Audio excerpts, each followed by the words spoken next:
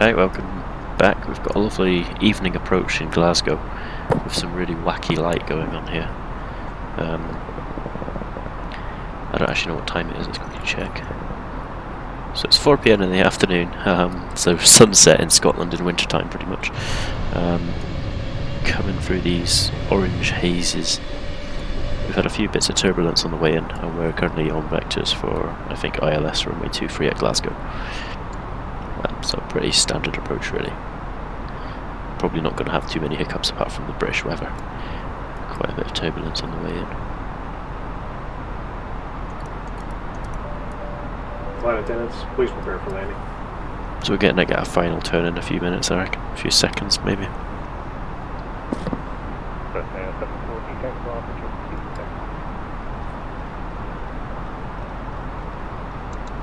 Set to 30,000 feet, Swiss 974. Obviously using Swiss because that's the plane colour. Also mountain countries. Flying from mountains to mountains. Scotland, Switzerland, Austria. Made a bit of a blooper in Frankfurt as well today, but I just wanted to see how Microsoft had made it because it's huge.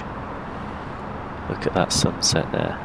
It's kind of trying to set through the haze. 2,500. Goody goody. It's not going to be a scenic approach, but it's going to be a very atmospheric one.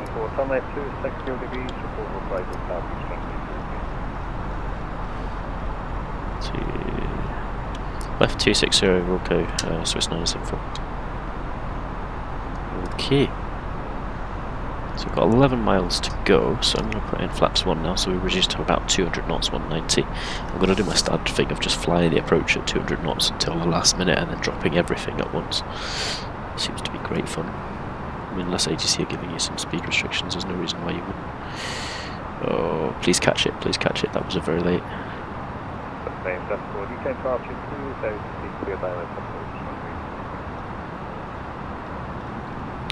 Sent 2,000 feet, cleared ILS runway 23, we're established Swiss 974.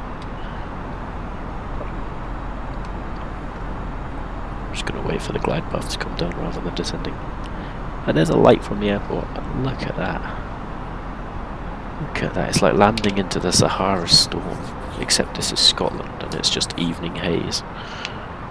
Wild, absolutely wild. I've got the anti-ices on, although I probably could turn them off, but it hasn't said it's not detected, so I imagine it is cold enough to cause icing. Well, I'm not sure if I can see any on the plane. Usually you can see a little bit of kind of flex. Okay, 8 miles now, 2,000 feet. I'd say it's time for flaps number 2.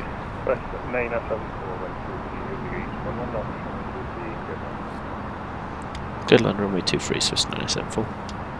So we're clear to land as well. Could it go any smoother? Absolutely fantastic.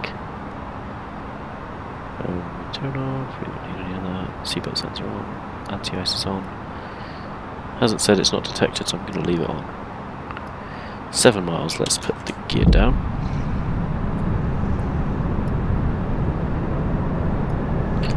Let's have a look at Glasgow.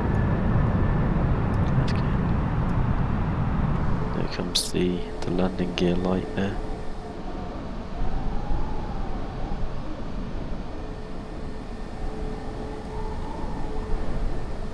Well, that's a screenshot, isn't it?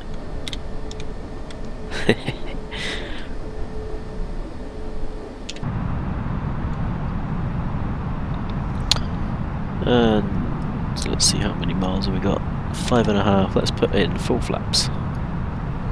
Check the speed brakes are armed. Auto brakes to low. Cabin has been advised. Yes, Glasgow. I think some of it anyway. Is that the Clyde? Yeah, that's the Clyde.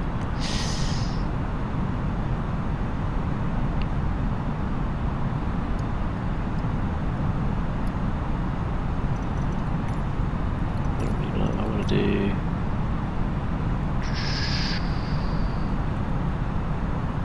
Showcase, fixed camera, something like that. That is cool, isn't it? Look at the lighting. Anyway, I need to see out the window, so back to cockpit. What we're going to do, maybe 1,000. co-pilot. Well, that's not the there's the co-pilot view. Blimey. There we go. Do we like this view? How do we feel about this? I don't know, I'm used to sitting on the left hand side of vehicles as well. I'll go back. That's nice. Now it all makes sense again. Everything's the right way round. So disengage that.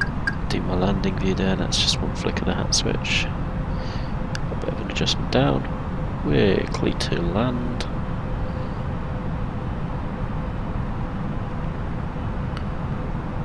$19 knot headwind at the moment, so the plane will be really responsive to small movements because we've got like a fair amount of extra speed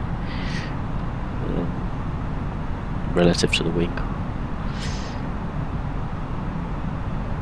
Just do little adjustments. 500. One of the best things you could do is actually fly an ILS approach completely fog, just using the flight director. That's really good for like adjusting how you move the joystick to the plane. We've got a bit of like foggy haze on the runway, so you can't quite see the surface so well. We're just going to follow the ILS, and I'm looking, there's some blocks there. I can't see the PAPI lights, but that doesn't matter. It's a good picture. The main thing I'm looking for is that kind of, there we go, it all comes into view. Keep it down, keep it down. 200. Glasgow by UK 2000 scenery. 100. Ready to do the retard of the throttles. 50. 40. 30. 20. 10. 5. Touchdown. Stick the reverses on.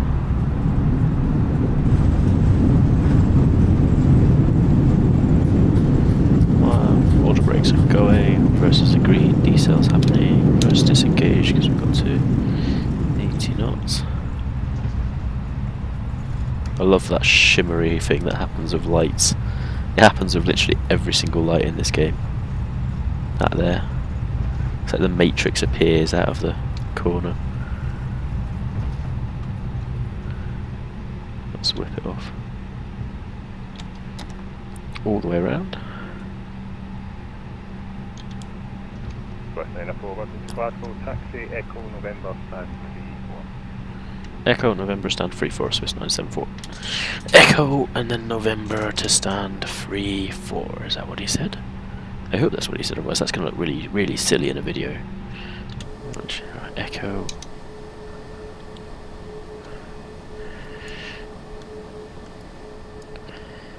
Go on, let me just quickly check where November is. Chat Fox.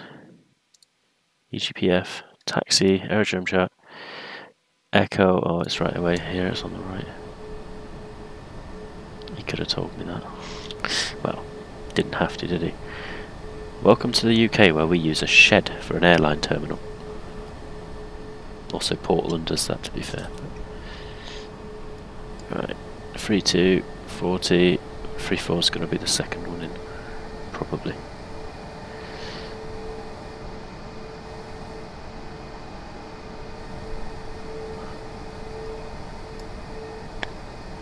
Oh, third one.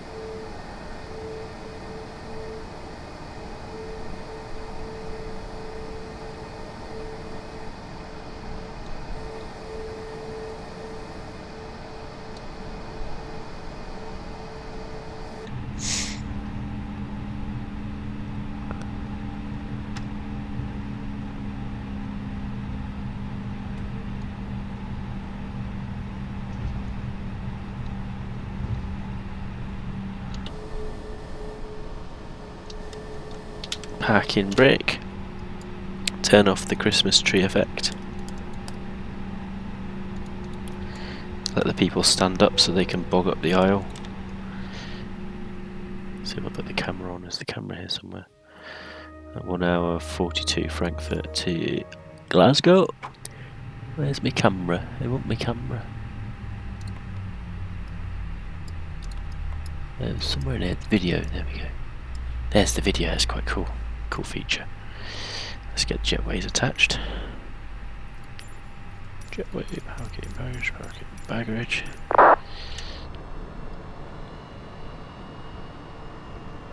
Wonderful.